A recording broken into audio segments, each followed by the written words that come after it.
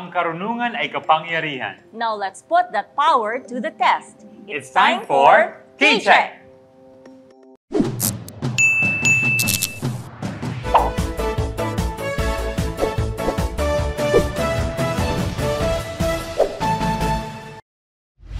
Hello everyone, I am Junel Labor. Ako po si Aimee Sue Martinez and this is K-Check, the newest and smartest game show on Philippine television. Marami ang hindi nagsasawang dagdagan ang kanilang mga kaalaman. Here on K-Check, titignan natin kung gaano katindi ang brain power nila in various disciplines. And in the final week of the competition, malalaman natin kung sino ang kauna-unahang tatanghaling K-Check champion. 4 na contestants ang dadaan sa ating karunungan check sa araw na ito. Dominic spent a significant chunk of his childhood in the Middle East but is now a sophomore in the BA film program of UP Diliman. He claims to not have a lot of hobbies dahil busy siya sa school and org-related responsibilities. Rio is a computer science major at UP Diliman who loves reading, writing fiction, and watching game shows. Brian is a journalism major who finds it therapeutic to walk around and take photographs. Wendell is a BS Information Technology student who loves to play the guitar and sing, especially in church. These 4 will be competing under the watchful eyes of today's K-Check panel of experts. Professor Marian Roque, Professor of Mathematics at the UP Diliman. Professor Neil Santillan, Chairperson of the UP Diliman Department of History. And Professor Maylin Cruz, Assistant Professor from the Department of Theory, College of Fine Arts, UP Diliman. And now, contestants, papasok na tayo sa K-Check Paramihan, where each correct answer is worth 10 points. This is your chance to bank as many points as you can and take the all-important early lead. Let's begin!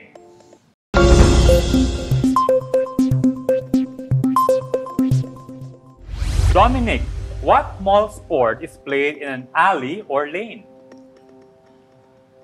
Football? Wrong answer, bowling. Rio, in what country did Ferdinand Marcos Jr. meet fellow President Joko Widodo? Indonesia. K-Check. Brian, in military matters, what does AFP stand for? Armed Forces of the Philippines. K-Check. Wendell, how many points is a converted free throw worth in basketball? 3. Correct answer is 1. Dominic, how many kidneys does a human usually have? 2. K-Check. Rio, how many tentacles does an octopus have? 8. K-Check. Brian, in what ball game is there a catcher and a shortstop? Baseball. K-Check. Wendell, in government institutions, what does SSS stand for?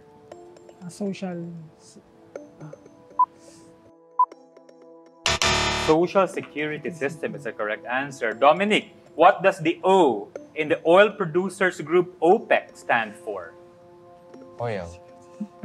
Mali, organization. Rio, what organ of the body is directly affected by conjunctivitis? Ligaments. Mali, the eye. Brian, in what ball game did Cristiano Ronaldo achieve great fame? Soccer. K-Check. And finally, Wendell, in what island country did Ferdinand Marcos Jr. meet fellow President Halima Yacob?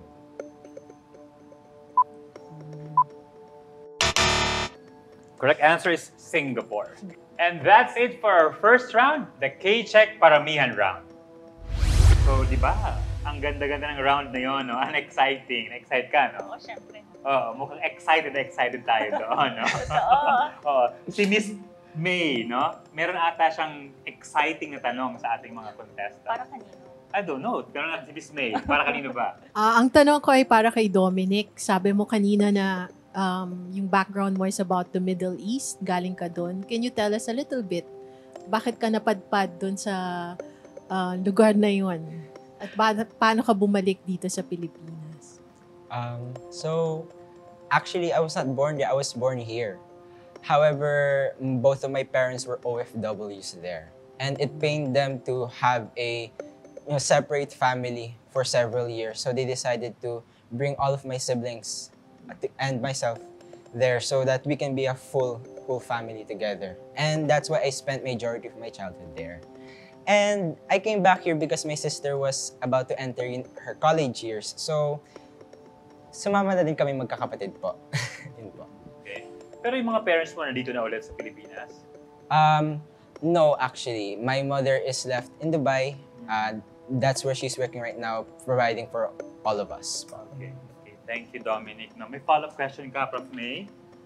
Ano ang pagkakaiba sa palagay mo ng pagiging OFW child compared to just the regular Filipino growing up here in the Philippines?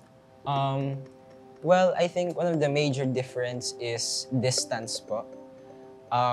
If OFW po ang parent po ninyo, mararamdaman niyo po talaga yung longing for the parental connection po. You will be reminiscing about the memories you have together for a very long time without creating new memories together. So I think that's one of the major differences. That's why I'm really thankful for my parents for making the effort to be as complete as possible. That is one thing I'm really grateful for them. Nakaka-inspire naman. Nakaka-inspire, nakaka-touch talaga yun. No? Oo. Lalo yung mga OFW families talaga natin. No? Parang ang daming kailangan na i-build. No? Oo. Ako may tanong ako sa isa pa nating contestant, no? Si Brian. Ba? Brian, ano mga preparations ang ginawa mo or kasama siguro yung parents mo para sa competition na ito? No? Alright. To be honest, I did not intend to join this competition. I was initially here to chaperone Rio, but the spur of the moment, made me decide to join. And I guess what I'm realizing now is that I'm here to make the most out of my time here in UP. Okay, so kasama to dun sa making the most of your time, no? So, kumusta naman so far ang experience sa competition na ito? Initially, I was so nervous, but after the first round, I feel like how do I phrase it? Kind of adjusted and had a feel of the competition, and now I'm more relaxed. Okay. Buti pala sinama ka ni Rio dito, no? Para ma-experience lahat ng ito. Yun pala siya pang mananalo, no? Malay Let's na. take a look at the results from round 1.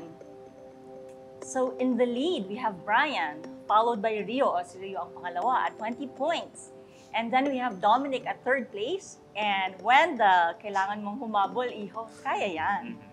At ngayon, ready na ba kayong lahat for our pabilisan round? Next here on K-Check!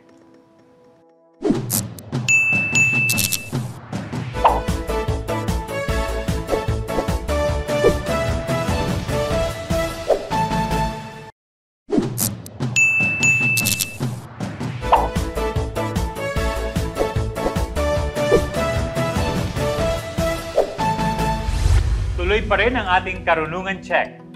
Let us now look at the results for round 1. In the lead, we have Brian at 30 points. He's followed by Rio at 20 points. And then we have Dominic in 3rd place with 10 points. And Wendell, Iho, kailangan mong humabol. Diba? Para ako, okay pa yan kasi round 1 pa lang naman, diba? Mawawala rin ang mga kaba ng ating mga contestants, no? Ito, may kakabang-kabang question daw si Prof. Neil para sa isa nating mga contestants. Prof. Neil. Para sa dati kong estudyante. Wow. So, ang tanong ko, baka kailangan na niya maging transparent kung anong grado niya sa klase. No, kidding aside. Okay, si Rio mahilig sa game show. So baka yung tanong is, ano yung paborito mo mga game shows? Yeah, like I watched a lot of game shows then po, from time to time. And one is like Jeopardy. And yeah, I really like the format and trivia in general. And as for the grade, I plead the 5th. Game transparent, dapat confidential yan.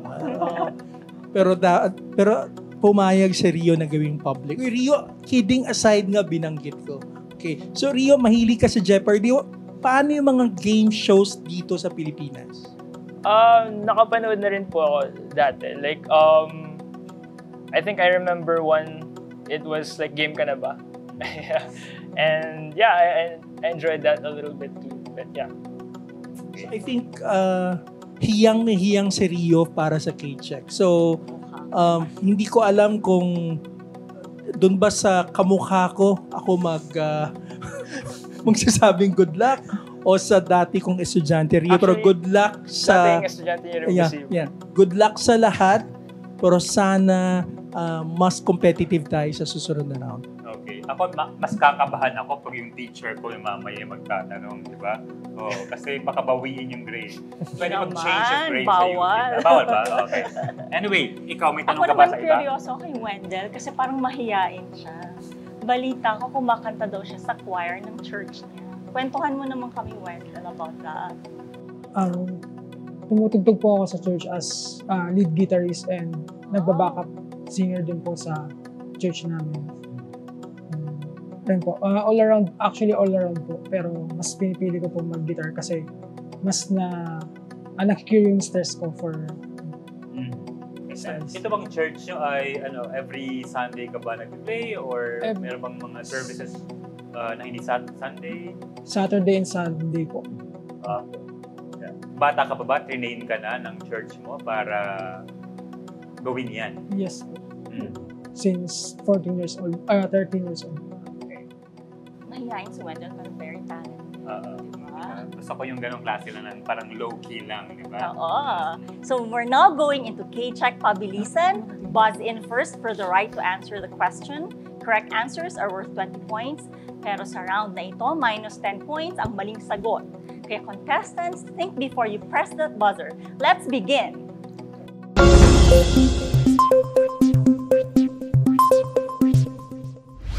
For our first question, what is the title of the Korean drama series that featured a survival game that dangled...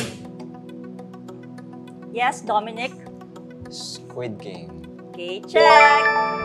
Question number 2. Which town in England is a major ferry port in the English Channel, famous for its white cliffs?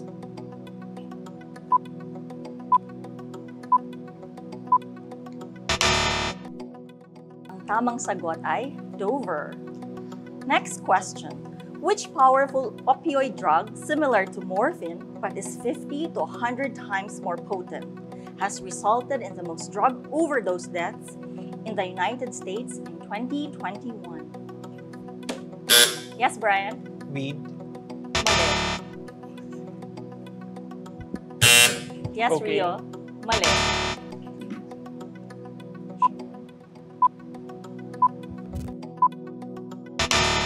And the correct answer is fentanyl. What sport did world #1 players Jim Courier, Andy Murray, Daniel Medvedev, and Marat Safin play?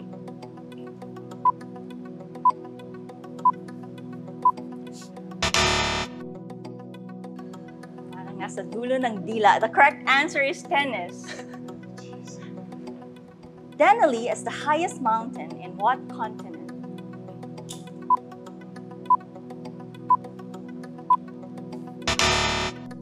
Ang sagot ay North America. What is the name of the protein in red blood cells that carries the oxygen? Hemoglobin. Yes, Rio. Hemoglobin. Okay, check. Tama. And then we have the next question. Which colorful toy was invented in 1974 by a Hungarian professor whose first name is Erno?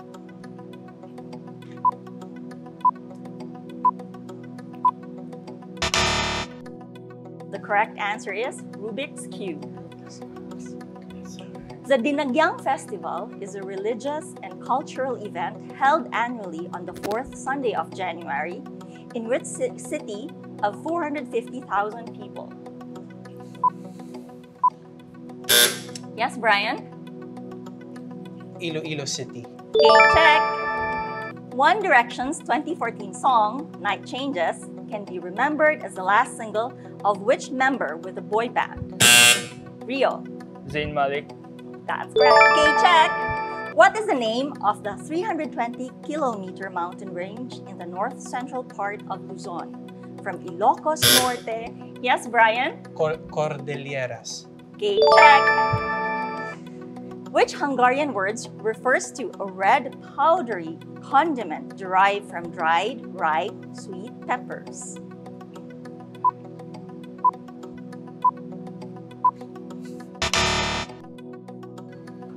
The correct answer is paprika.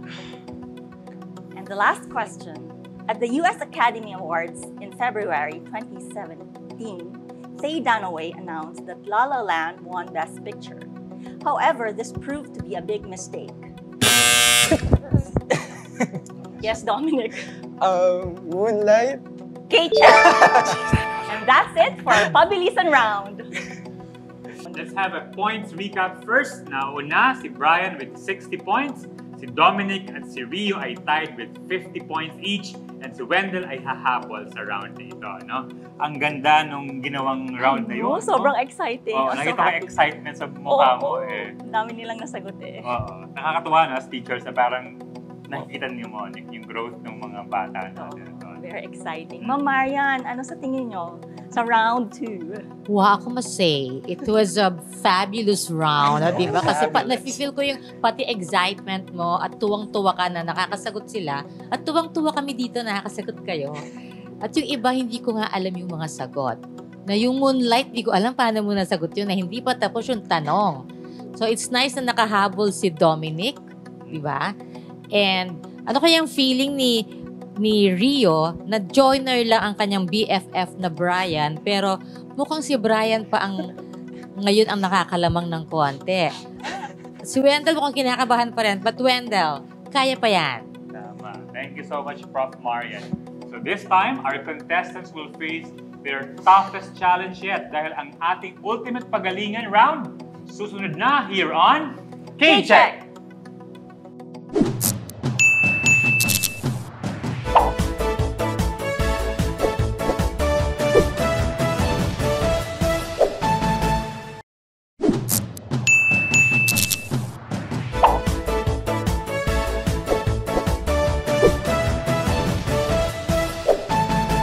Welcome back!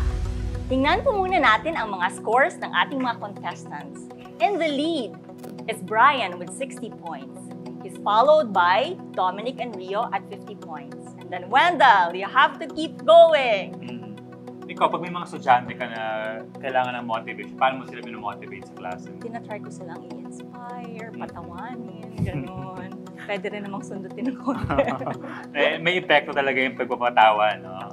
Kasi na-inspire sila. Anyway, sa next round, ang ating K-Check Ultimate Pagalingan round, pagkakaroon tayo ng correct answers worth 30 points and wrong answers get a 15-point deduction. At para mas madagdagan ang kaalaman ng ating mga contestants at viewers, sa round na ito sa mga professors ng ating panel of experts manggagaling ang mga tanong. At the end of this round, malalaman na natin kung sino ang tatanghaling K-Check Daily Winners. Contestants, let's begin!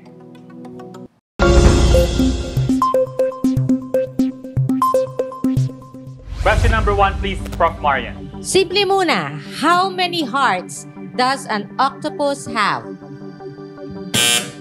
Rio, 2. Mali.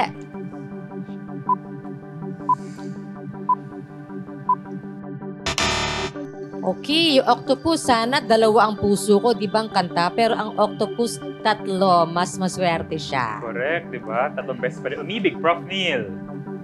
So, susunod na tanong, which department of the executive branch of government has jurisdiction over the Bureau of Internal Revenue or BIR?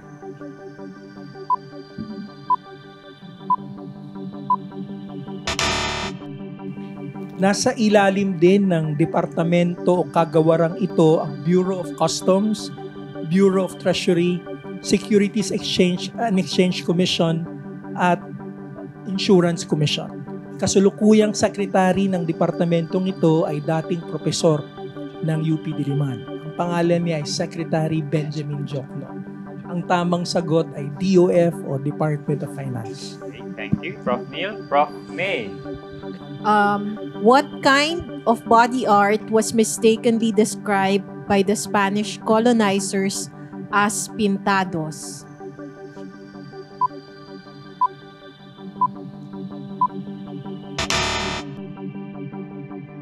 The answer is tattoo. Mukha siyang pininta pero actually siya ay itinatu, no? So they pierced the body and pierced it with ink. Kaya iba siya sa nakapinta lang sa ibabaw ng katawan. Yeah. Yung mga judgmental talaga mga colonizers. Prof. May. Okay, Prof. Marian. Physics naman. Sana masagot nyo, ha? Which physical process involves the splitting of a large nucleus into two or more Rio. Fission. fission? Fission. Okay, ito yung process which often produces gamma photons and releases a very large amount of energy. So fission is correct. Okay, check. Ang galing ng ating mga contestants. Now, Prof. Neil, sana may makausap ka dito ngayon. Okay, sana may makakuha ng tamang sagot sa tanong na ito sa palakasan. In 1924, the first Filipino athletes participated in this city for our first Olympics.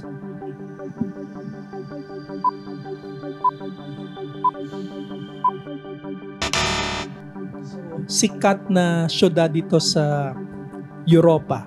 Then sa panahong yon, may kwento lang para konteksto, isang atleta lang pinadala natin noong 1924 Olympics. Okay? Then sa kasunod na Olympics na ginanap noong 1928 sa Amsterdam, nagkaroon tayo ng isang medalya sa swimming.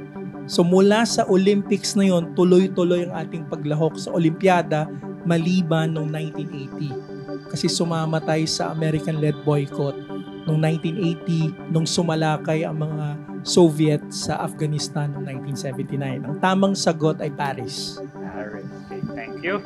Prof. Maylin. What do you call the artistic genre wherein objects are set up in a given space for a temporary period?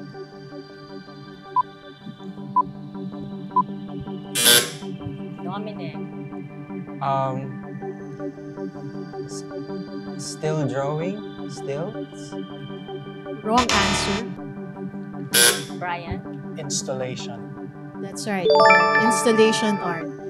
With installation art, you transform the perception of space. No, and it's a very popular contemporary art. Yan ba yung nakikita ko sa mga mall na naglalagay sa setup ng mga artistic? Kasama na rin yun. K-check. Thank you so much, Prof. May. K-check. Prof. Marian. Sana may maka-check dito. What color would you get if you mix all colors from light? Black. Mali. Dominic. White. Okay, if you mix all colors from pigments like paint, you get black. But if you get it from combining light-emitting sources, you get white. Okay, check. Mamaya may gagawin ko yun sa bahay. Dapat light-emitting source, hindi paint ha. Basta, gagawin ko yun sa bahay yan. Prof. Neil, next question. Okay, nakatama ako dun sa tanong ni Ma'am Marian. At malaking selebrasyon yan. Mahirap yung mga tanong galing sa science at mathematics. Okay? So ito yung tanong ko. What royal dynasty ruled significant parts of Europe such as Austria, Hungary, and Spain from the 15th to the 20th century? Dominic. Victorian dynasty, the Victorian era? Incorrect.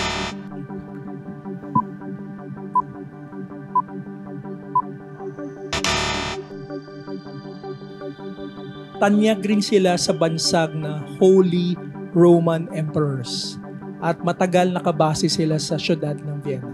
Ang tamang sagot ay Habsburg o Habsburg. Nice to know. Prof. May. This is a secondary burial jar with a lid depicting two figures in a boat. Brian. Manunggol. Jar. K-check, correct. Yung lid na to, no, yung two figures na to ay nagpapakita ng paniniwala ng mga ninuno natin sa afterlife. So, nag-journey siya sa afterlife. Yan ba yung nakikita natin sa National Museum? Sa National Museum at nakikita din natin siya sa likod ng ating pera. Okay. Thank you, Prof. May. No? So, next question, Prof. Marian. So, kung muna i-check yung pera ko. No? Para wala pala akong pera. Okay. Physics again. What is the equivalent resistance of 3 6 kilo ohm resistors when connected in parallel?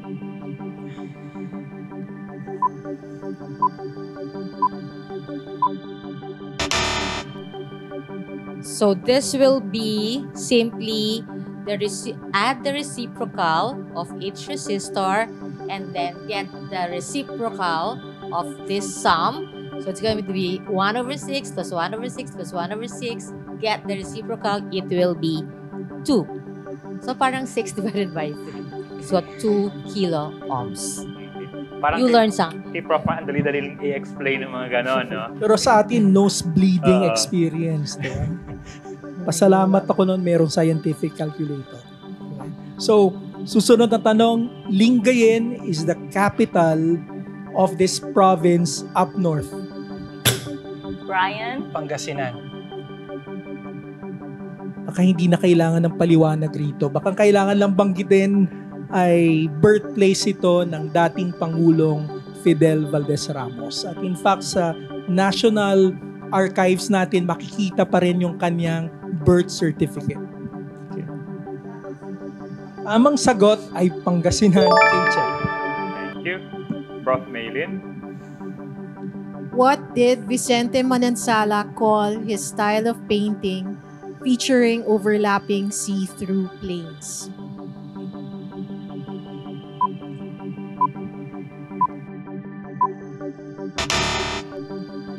Ang tamang sagot ay transparent cubism. Nadiskubre niya ito nung naglalakad-lakad siya sa Paris, tumitingin sa mga window displays and nakita niya yung nasa loob ng window display at saka yung reflection parang nagpapatong-patong. So, transparent cubism. And that's it for K-Check Ultimate Pagalingan. Congratulations to Brian, our K-Check Daily winner, with a final score of 135 points. We'll see Brian again on Friday when he competes with our other daily winners for a spot in our semifinals. Thanks to Dominic, Leo, and Wendell for joining, and to the members of our panel of experts, Professor Marian, Professor Neil, and Professor May. This is Aimee Sue Martinez. And I am Janelle Labor. Join us again tomorrow for another K-Check!